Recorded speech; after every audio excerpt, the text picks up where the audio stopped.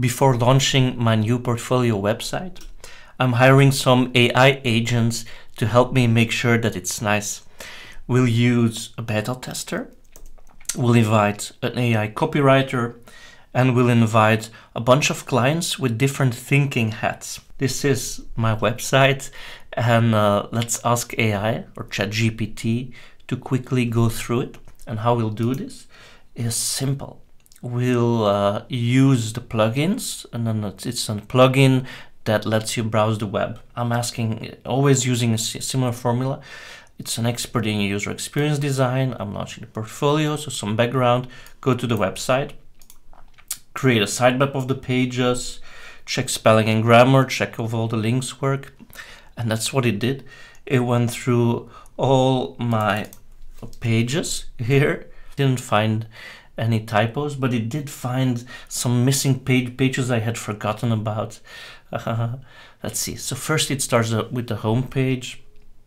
The links are working correctly. The meta tags are right.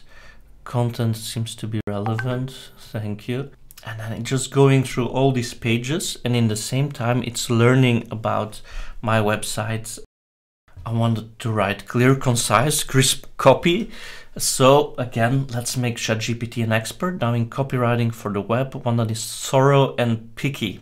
And I asked it just to go through these main pages and tell me why you want to change it or what should be changed. Again, this is used as a head start. This is used as a way to quickly understand things. For example, this was really useful. For example, my headline used to be social innovation at startup speed, which, okay, might not really be clear. So it gave me an alternative: accelerating social impact with startup innovation.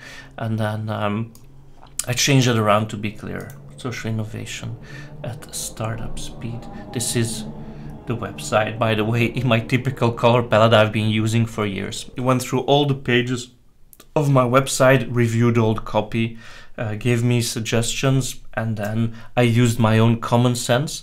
I used my own reasoning to then decide how I would change the copy. We're inviting my clients or AI clients to review the website, and I'll use the technique of the thinking hats by De Bono. It's a handy way to have a different perspective to look at your website. The task of the AI is to critique the content using the De Bono technique, imagine potential clients and giving each of them a thinking hat, and then just show the internal dialogue.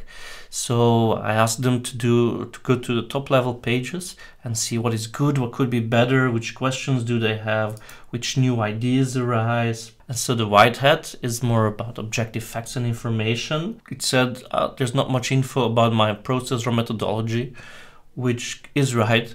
So that could be useful to improve this. So then we have the red hat, emotions and feelings. Let's see what could be better.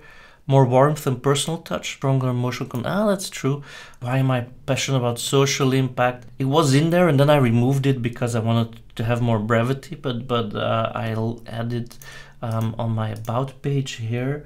I added the section here, how in 2017 I stopped the fast-paced, very commercial startup life and decided to only work with social organizations. So that's the whole idea, to go through this via these thinking hats. That's it in a nutshell. I think I'm ready to launch now. Let's go. Bye.